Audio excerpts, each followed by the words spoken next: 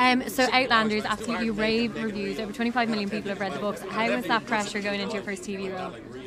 Well, I was absolutely ignorant of all of it, so it was great. I think naivete was my best friend. It's just been such an incredible opportunity. I'd obviously never done TV before, and I'd never done anything of this scale, and it's just been great. I mean, I couldn't have asked for a better first job like that. So. And now, obviously, there's a million things going on in the series, but within it, a lot of the fans are big into the sex scenes and they're quite intense. Did you find those quite hard to engage with? No, I mean, I'd read the first book before we started filming, so I knew that it was going to be a part of it. And my conversations with Ron before we went into it was that he was more interested in telling us, this love story, but from a female perspective, and that he wasn't interested in doing your typical TV sex. And I found that really intriguing. And it's not the most comfortable thing to do in the world, but everyone has sex, so it's all right to see it on TV, I think. And we're seg into the fact that you got recently engaged. Congratulations! Can you tell us a little bit more about that? I got engaged. That's about. I don't know what else to tell. It was just a really lovely day, and it was a nice surprise, and I'm very happy. Fantastic. So. And do you have a wedding date in 2018, or is that planned? God, no. I'm still in the process of.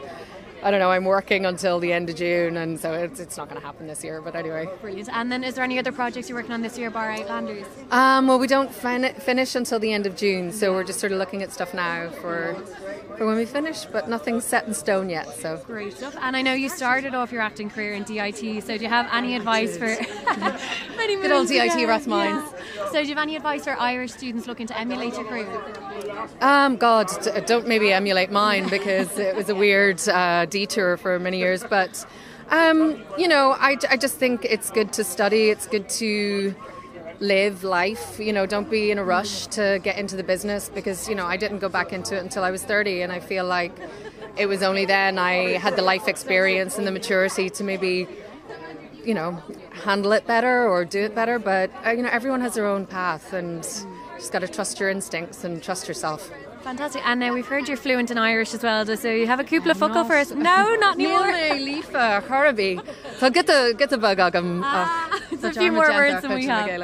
Yeah. Brilliant. Okay, and then you're looking forward to tonight, obviously. Is it obviously not your first IFTA? No, I've been to one before.